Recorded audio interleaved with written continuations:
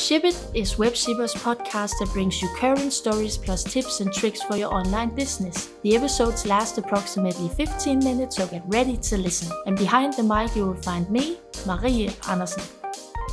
Today I have the honor of having Amazon expert Anna Norlander with me. And for the next 20 minutes we will focus on the northern advent of Amazon, more specifically Sweden, and how you as a webshop owner can benefit from its coming. More specifically, we will focus on subjects such as Anna's experience in relation to selling on Amazon, Amazon SE, the Swedish Amazon, 3 common mistakes, and 3 advice on how to succeed. But Anna, if we are going to begin with you, then how was your experience on Amazon?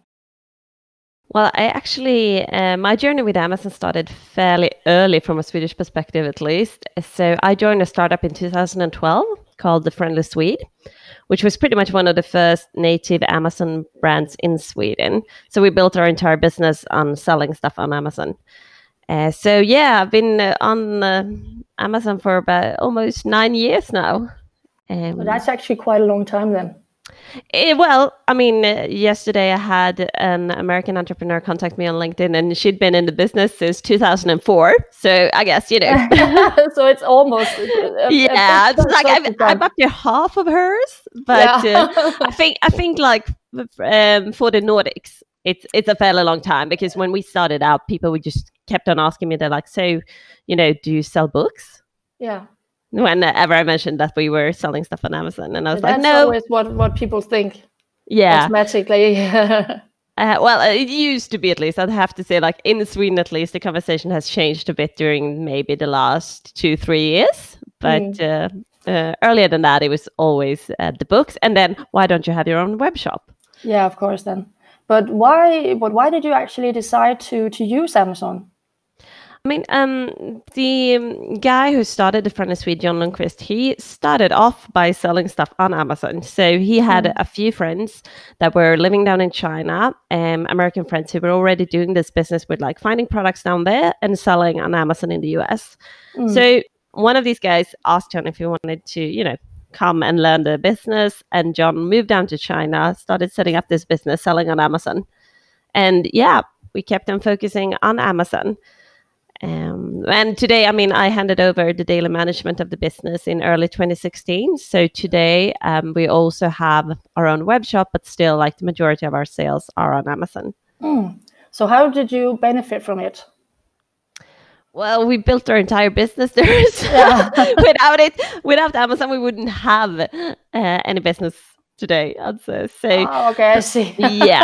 So back then, it was like, it was really early in sort of Amazon days still. So whatever product we launched that had like 3 reviews or more would pretty much sell instantly. So when I took over as CEO in the beginning of 2014, I think we had like over 1,000 different products in different product categories under our own brand.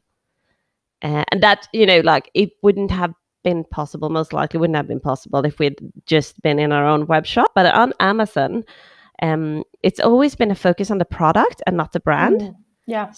So which makes it easier to we built the products that were sought after on Amazon and where the competition wasn't too harsh, and that worked really well back then. Today it's a lot trickier. But how is it today then? It's harder because, of course, if you get on Amazon today, you're late. You're late by a fair couple of years. But also Amazon, especially I'd say in the last year and a half, Amazon is trying to like tweak their business towards becoming more of a branded experience. So consumers are still mainly looking for products and products with, specific, what can you say? Like, you'd look for a specific type of product. You wouldn't look for a brand. So you would look for men's running shoes. You wouldn't necessarily look for Nike running shoes. Oh, okay. So Nike is a good example, though, because, they left Amazon a year ago. They did, actually. I did not know that. No, they did. Left. Well, they stopped selling directly to Amazon retail. And they had been running a pilot for a while. And I actually just finished an article on that by Marketplace Pulse, and they discussed the fact that Nike has been doing really well without Amazon. Oh, okay. Amazon hasn't done as well without Nike. However, though, it's still, if you go in there, you won't see Nike's full catalog anymore and less than ideal product presentations. So we'll see what kind of an effect it has long term. Yeah, okay. But if we take a closer look at Amazon as a e-commerce experience, then why do you think that Amazon is such a huge contender today? Because they have been focusing on building from the customer need. I mean, Amazon, they pushed the whole 2-day shipping experience. I mean, consumers today pretty much expect things to arrive within 2 days, which really wasn't the case before Amazon started pushing that limit. And also now looking at 1-day free shipping. And I mean, they have Prime, which was a brilliant idea. In what way? You get people to pay for using your services or becoming part of your customer loyalty club.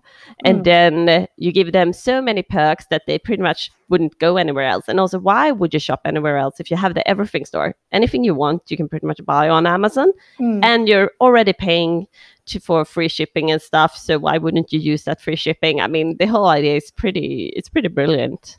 Yeah, I guess so. Like if you compare it to other like e-commerce platforms, then yeah. I mean, it's been a huge part of Amazon's success in the matter. And also, of course, I mean, today they're so big, so they have money to spend on development, IT infrastructure, all of that, and they're doing a lot of it. I wouldn't say all of it because I wouldn't know that, but the majority is taking place in-house, and they're able to fine-tune a lot of things, which would be pretty much impossible for someone who has their own web shop to do at the same scale, which means they can be at the forefront of development. However, though, looking at, if we go back to the brand experience, they're so far behind there. Really? I mean, if you compare to Chinese actors, and live shopping was pretty much just introduced on Amazon the last year, and it still hasn't taken a lot of place. And also, you haven't been able, Amazon is so standardized the way you present your products. In what way? In what way is it standardized? So you say, if you go on Amazon and you search for a product, say umbrella, and then you'll end up with a search results that just shows, the main image of different types of umbrellas on offer. And the brands are really restricted. So what you can put in that main image, for example, is, the product placed on a purely white background and no fuss around it. And it looks the same like if you go into the product detail pages. It's only in these last years that Amazon has allowed, more creative images and a little bit more of videos and stuff like that. So you've been really, really restricted in how you can promote your products on Amazon. Okay. But it's changing, and it's changing rapidly. So particularly looking from an ads perspective. So putting your ads on Amazon today is more complex than it's ever been before. In what way is it more complex? Because these days, I mean, you used to be able to pretty much only have sponsored products, which means it's an auction, pay-per-click, all of that you recognize from Google advertising. Yeah.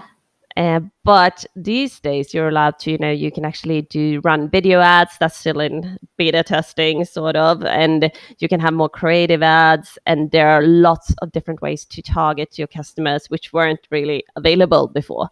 So Amazon has really started seeing that, ads revenue is a kind of a nice revenue. Yeah, I guess. Because a lot of purchases, a lot of product purchases are starting on Amazon these days. So people go in there to search for products instead of, Googling things. Which means that, there's a lot to win for Amazon in the advertising business side. Yeah, I see, definitely. It sounds like it. Yeah. But one of the reasons why we're talking today is because we are focusing on the Swedish version of Amazon, so to say. But why do you think that Amazon has chosen to open in Sweden? Well, it's kind of, I mean, it would be a natural expansion for them into the northern parts of Europe, really. I mean, Sweden. But I also think, compared to other Nordic countries, for instance. the biggest. Yeah, the biggest. I mean, like, that would be the natural reason, I'd say. I mean, Sweden is we're also placed pretty much in the middle, you know, so makes logistics easier. But I think both Swedish and also Danish consumers were pretty far ahead when it comes to the whole e-commerce experience. And I think that, Amazon choosing Sweden over any of the other Nordic countries to begin with is probably based on size. Because I mean, it's as much hard work to do something for a smaller population than it is to do for a larger one. Yeah. So, and also a lot of people are like, oh, why are they so late in Sweden? I was like, well, they've, been busy focusing on India, for example. Yeah. So they can't do everything at the same time. And I think the fact that they're entering Sweden now is just purely based on, what can we win from entering the Swedish market? They're already a bit late in Sweden compared to a lot of other countries where they've entered. But I think it was a natural step, but it wasn't something that was rushed because, it's still a small market.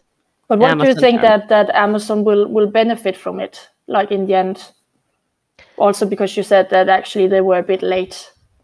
Yeah, and that's interesting because, I mean, if you look at Amazon, they pretty much have 3 big things on offer. So it's the fast and free shipping, it's good prices, and it's the fact it's the everything store. Whatever you want to buy, you'll be able to buy it on Amazon. And in Sweden, I mean, fast and free shipping, used to that. Low prices, also fairly used to that. The whole e-commerce experience is pretty advanced. So today it's pretty much just the everything store that Amazon brings that's kind of new to the Swedish market, I'd say. So I think that's where they'll have a chance to win over the Swedish consumer, but it won't happen straight away because we're so used to shopping from product categories. So, you want pharmacy goods, you go to Apotea, or you want baby gear, you go to Jolly Room or Babyland, or, those individual web shops instead. So it'll be interesting to see if Amazon managed to change behavior of the Swedish consumers. Yeah, I don't think it's going to go rapidly. You don't think so? No, I think it'll take some time. And also they won't. Well, I mean, it still always takes some time to change the behavior of people. And I think like certain product categories will move faster. Say, for example, electronics. Yeah, where it's of course. I mean, Amazon is big there, and books, for example. I'll also, but it also means that Amazon will need to get the local players on board as well. And I think they're struggling a tad bit with that in Sweden because Swedish brands are a bit, at least from my experience and the way that when I listen in on the conversation, is that Swedish brands are a bit skeptical.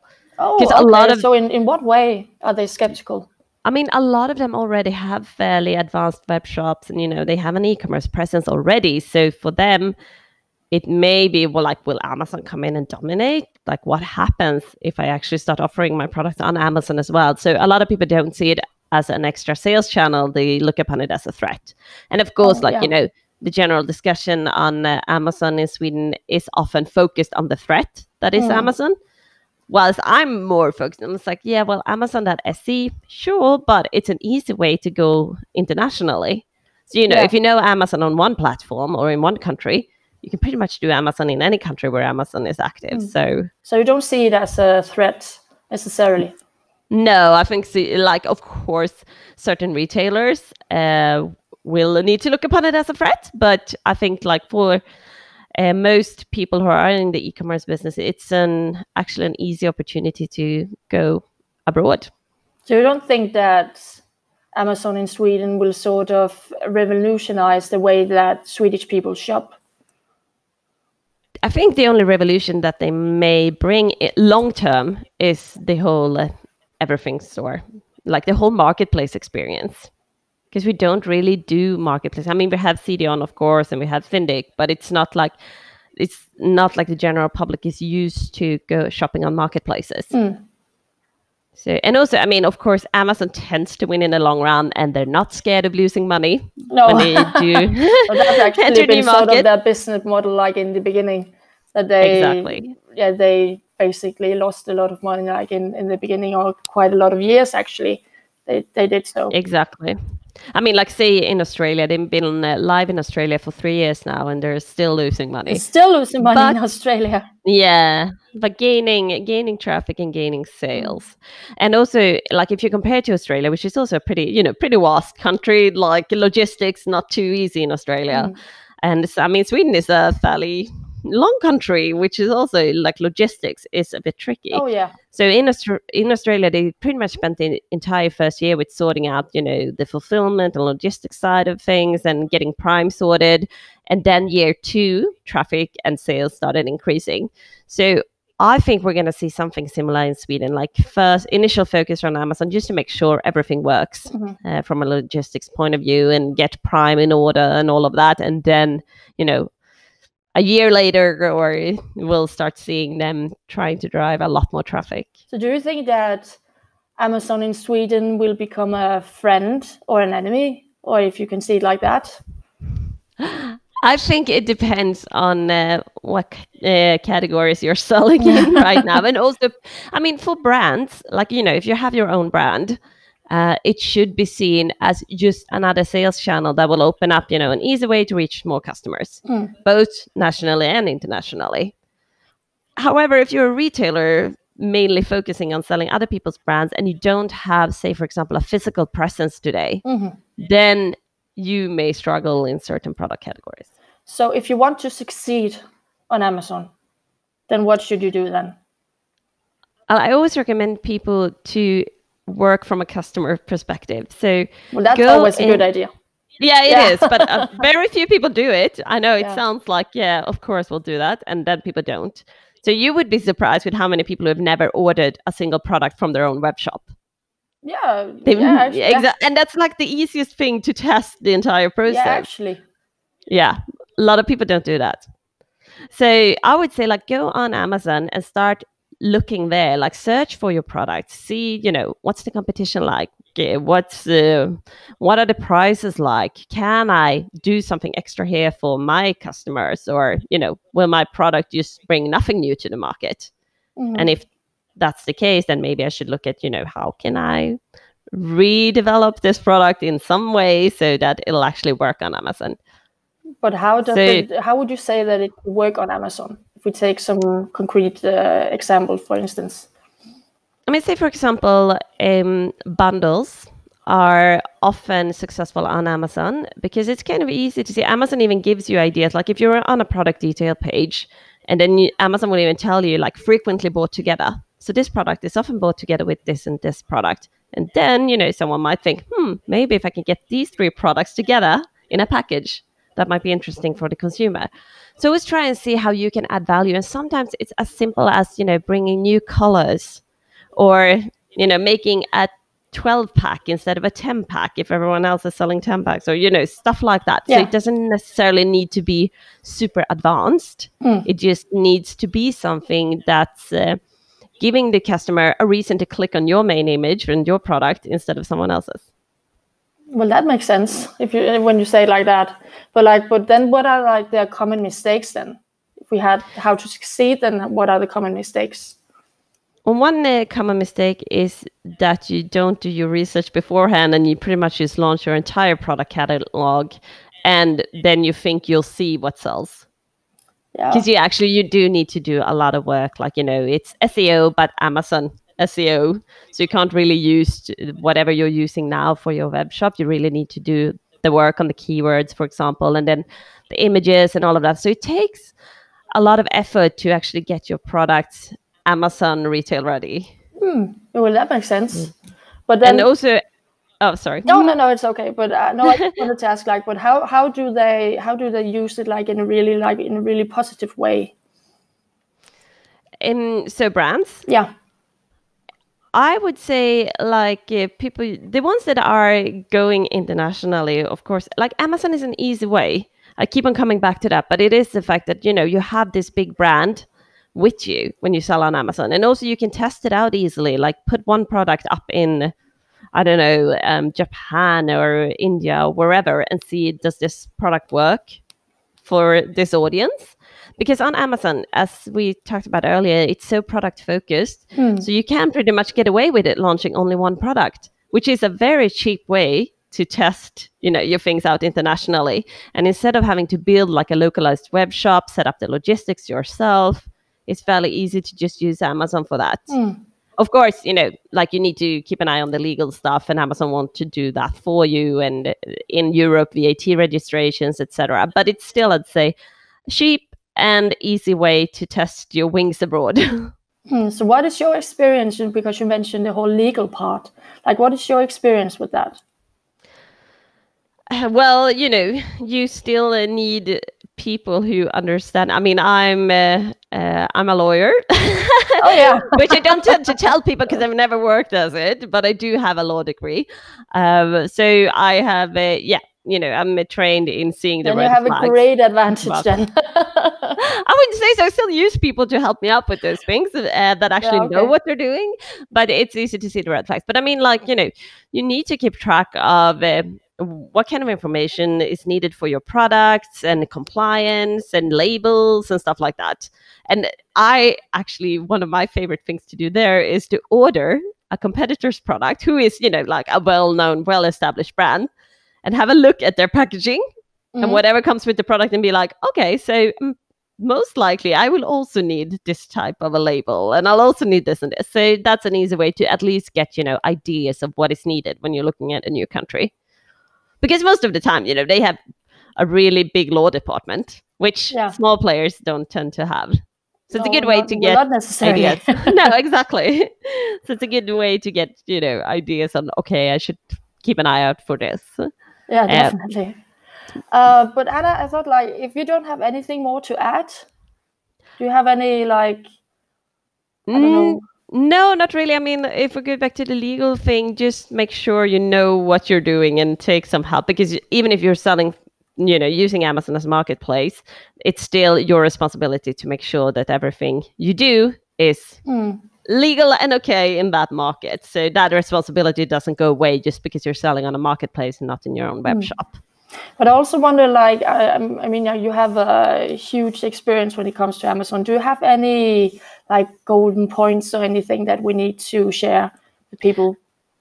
I would say, besides the whole act as a customer, make sure you keep track of your margins, because prices tend to fluctuate on Amazon, and it often ends up being more expensive than you initially thought. So just make sure you actually focus on that part, so that you don't launch products that would actually never make you any money on Amazon. Yeah, well, that makes sense. But then if we... Yeah, sorry. Yeah, the last part is also going back to the whole customer experience thing. Don't think that you won't have to look after your customers. You will need to do that. And if you go, say, for example, if you're a non-Swedish brand entering Sweden, you will need to have a Swedish-speaking customer service personnel who can proactively work with your Amazon customers and their experience. So it's not enough with a person who speaks like English or another language, for instance. No, I would say, I mean, of course, you can have a freelancer helping you out and stuff like that, but you do need someone who actually speaks the language and preferably is from that country, so they understand the customer on a deeper level. Yeah, well, okay, well, that also makes sense, but because I also think that I guess it has something to do with the whole, how do you say it, the whole trustworthy. Yeah, exactly. Yeah, right.